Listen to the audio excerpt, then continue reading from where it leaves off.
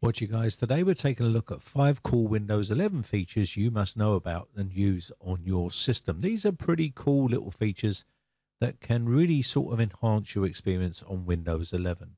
Now, I've covered Power Toys before on Windows, and I just wanted to touch on it again because it's had some updates done to it and some new features and programs added to it. The first one is Always on Top, which is a pretty cool feature once it's enabled. You can see the shortcut here, Windows Control T will enable this feature. Now there is a shortcut key, which is the Windows Control T key, and you can just toggle this on and off whenever you need to.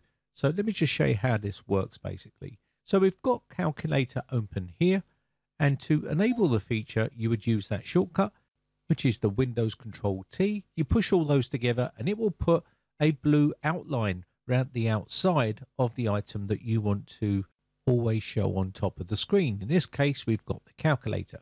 So if I open up a bunch of boxes and applications, you're going to see that calculator is always being forced to the front or on top of all of these applications. And this can be very useful if you want to always have this item on the top of the screen.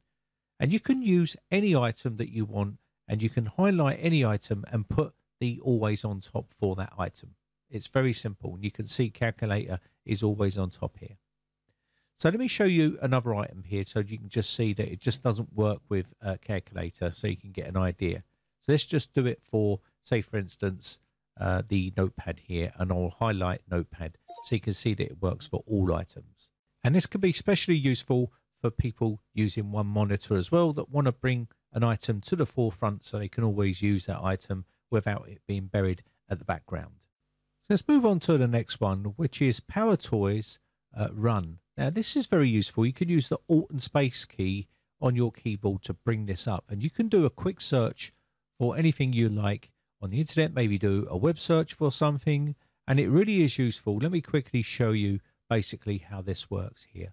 So by pushing the Alt and Space key on your keyboard, and then you can do a search for whatever you like. Let me just search for briteccomputers.co.uk, and it will open up this page instantly, just like this, without opening up a browser. Very, very cool. So it's very good for people that like to use the run command, where you can quickly type stuff in and get quick search results for it. So let me just show you another one here. Let me just do this one here, Britec YouTube, and push enter, and up will come a link for Britec YouTube. Very simple and easy to do. So let's go on to the next one, which is video conference mute. Now this will basically mute the camera and microphone here, or you can just mute the microphone, or you can mute the camera. So if you're in a conference meeting and you want to mute one of these items, you can do by using either of these shortcuts.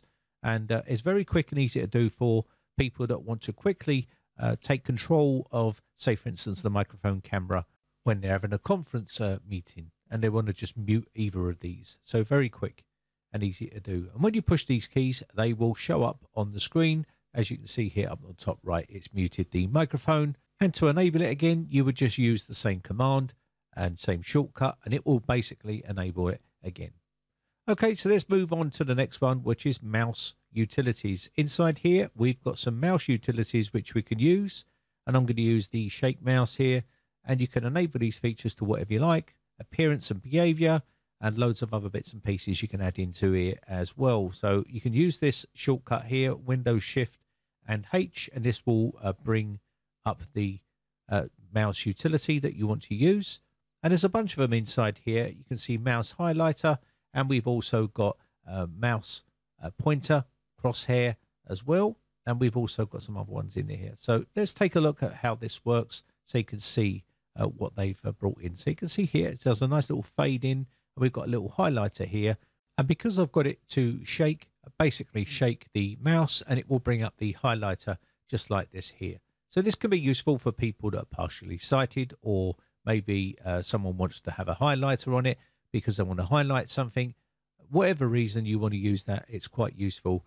And we also have the other one here, which is enable mouse pointer crosshairs, and we also have a bunch of other bits and pieces in here which we can mess around with as well. So whatever you want to do with this, this is a new feature they've added in to the tools section of Power Toys. So let's quickly take a look at the highlighter again here for the left click and right click. You can set this up to different types of mouse highlighters here. So for instance, I've got it set to default, which is yellow and blue. Left click will be yellow and the blue will be for the right click. So you can see here when you click on things, it will give you a yellow circle. And you can change the size of the circle and you can change how long it stays on for. And you can also do a lot of other stuff like the fade and things like that and change all that sort of stuff. I'll show you that in a second. But basically, this is going to be very useful for tutorials and people that want to instruct people to show them where to click. It will highlight a little bit more easier on the cursor on the screen here. So when you click on things, it does make it a lot more easier. Now, if you want some control over it, you can also come down to the section where it says appearance and behavior. And this is where you can change your color scheme to whatever you like. So if you're partially color blinded or whatever it may be, you may change the colors here.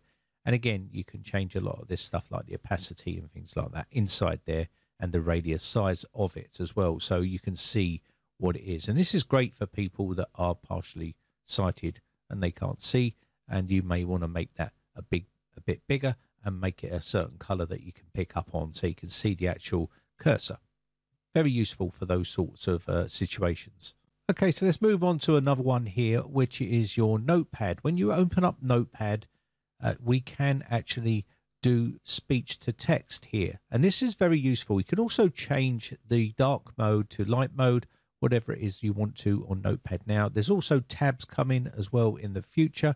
But let me show you this feature here, which is pretty awesome. This is so accurate, it's pretty scary. So what you need to do is push Windows and H and say exactly what you want to say. So as you can see, this is a test for the speech to text inside Notepad.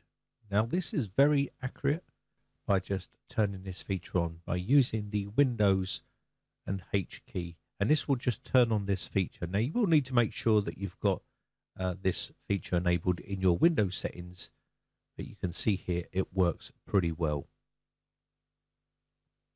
So basically you're dictating to a document where it's actually putting down all of your words, what you say, into a text format. And if you're not a good speller, it takes care of all that for you. And it's a really awesome feature. And I use it quite a lot. So let's move on to the next feature here, which is pretty good, which is basically going into settings and multitasking here. And we're going to enable the feature here, which is basically going to allow us to shake the window when we want to put everything to the taskbar and bring to the forefront the window that we want to keep up on the screen.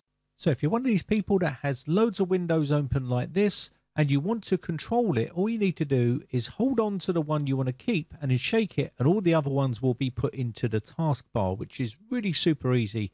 So if you've got a load of windows open that you're working on and you don't want to lose them, all you need to do is hold on to the window that you want to take control of and keep up on the screen and just shake it like so, and it will basically put all the others back down there. Very cool little feature, and I love this feature. It is turned off, and you will need to turn this feature on if you want to use it.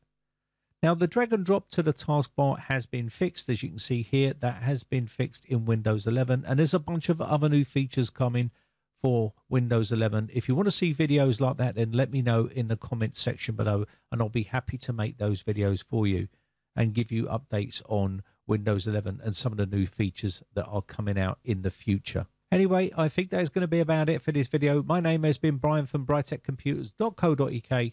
I shall see you again for another video real soon. Quick shout out to all my YouTube members who have joined my YouTube members group. I really do appreciate it. And some of the people's names are running up on the screen right now who have joined my tier 2 YouTube members group. I appreciate it. And a big shout out to Welsh Tony 1 who joined my tier 3 YouTube members group. I really do appreciate that support. Have a nice day, and I shall see you on the Discord server. Bye for now.